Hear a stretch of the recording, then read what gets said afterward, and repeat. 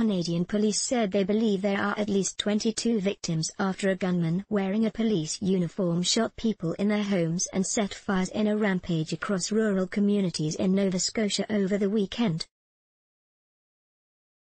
The Royal Canadian Mounted Police said they have recovered remains from some of the destroyed homes. Earlier, authorities had said at least 18 people were killed in the 12-hour attack. Officials said the suspect, identified as 51-year-old Gabriel Wortman, was shot and later died on Sunday. Authorities did not provide further details or give a motive for the killings.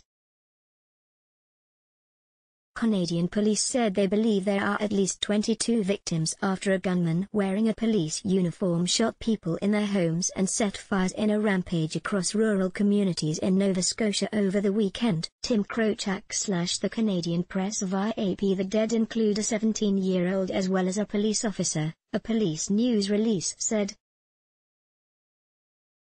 All the other victims were adults and included both men and women. There were 16 crime scenes in 5 different communities in northern and central Nova Scotia, it said. Some of the victims were known to Wortman and were targeted while others were not known to him, the police statement said.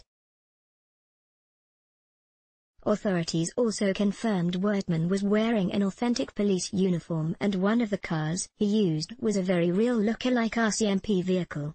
Officials said the suspect, identified as 51-year-old Gabriel Wortman, was shot and later died on Sunday.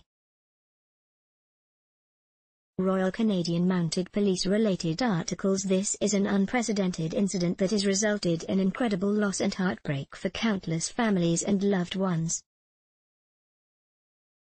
So many lives will be forever touched, the police statement said. In an earlier news release, authorities said they believe there were 23 victims, but Royal Canadian Mounted Police spokesman Daniel Breen later clarified the death toll included 22 victims and the gunman.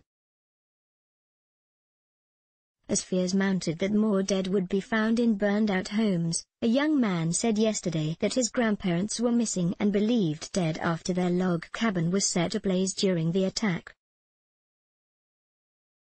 Justin Zile told the Associated Press he finally heard from police after frantic calls for information and seeing images of his grandparents' home in the rural town of Portapique burned to the ground, with their cars in the driveway.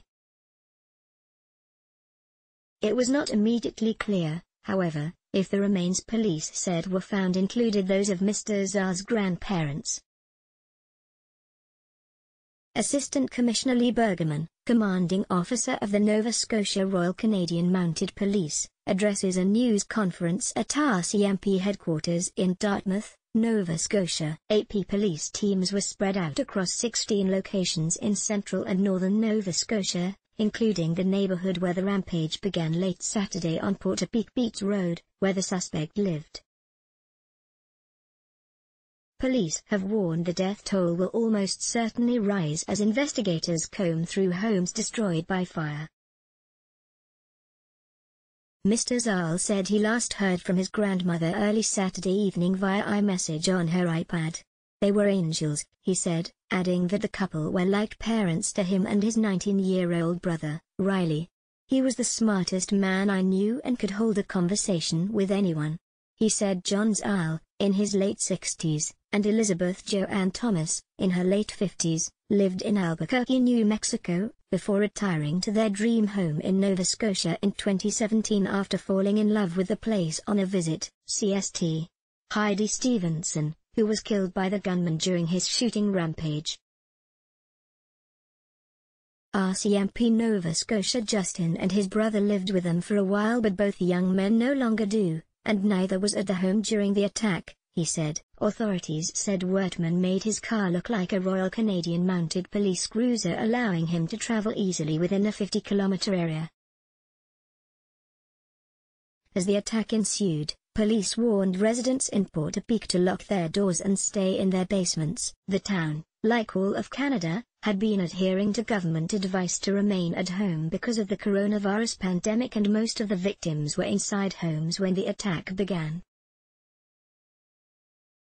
But no wider warning was issued, and questions emerged about why a public emergency alert was not sent. Police provided Twitter updates, but no alert that would have automatically popped up on mobile phones. A worker with the medical examiner's office removes a body from a gas bar in Enfield, Nova Scotia.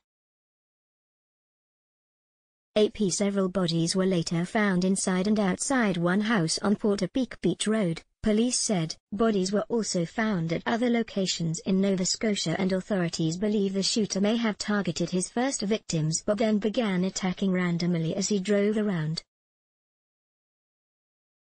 Authorities said Wortman did not have a police record. Royal Canadian Mounted Police Commissioner Brenda Luckie said police were still studying the crime scenes to determine what weapons were used. Meanwhile, many questioned why a public emergency alert was not sent province-wide, even though the system was recently used to advise people to maintain social distancing because of the coronavirus pandemic. So far, 22 victims have been found in the Canadian province of Nova Scotia after a gunman went on a 12-hour rampage.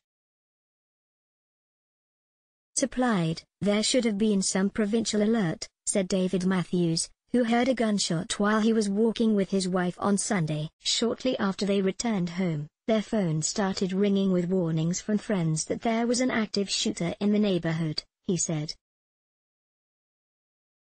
Cheryl Maloney, who lives near where one victim, 54-year-old Gina Goulet, was killed, said she was likely saved by her son, who messaged a warning Sunday morning, "Don't leave your house. This guy is at the end of your road and he's dressed like a cop.